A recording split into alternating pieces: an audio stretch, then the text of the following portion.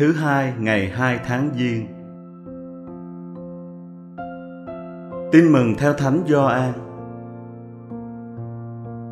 Ông Gio-an trả lời: Tôi đây làm phép rửa trong nước, nhưng có một vị đang ở giữa các ông mà các ông không biết.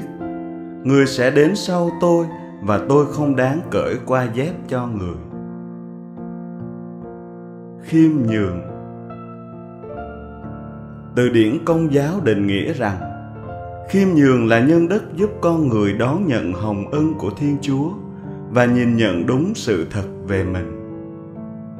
Bài tin mừng hôm nay vẽ lên bức chân dung khiêm nhường tuyệt vời của vị tiền hô. Sự khiêm nhường của thánh nhân không phải là việc ông không nhận cái mình có, mà xác định rõ mình là ai trong chương trình cứu độ của Thiên Chúa. Đức Giê-su mới là đấng cứu thế đích thực, còn thánh nhân chỉ là người dọn đường. Lời Chúa hôm nay mời gọi chúng ta hãy học lấy tấm gương của thánh Gio-an tiền hô. Hãy làm tất cả cho vinh danh Chúa, để được lớn lên và được mọi người nhận biết, chứ đừng lo tìm kiếm vinh quang cho mình, để rồi gạt Chúa ra ngoài và hạ bệ tha nhân.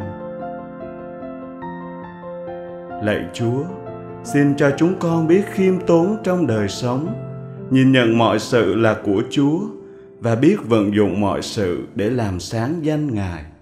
Amen.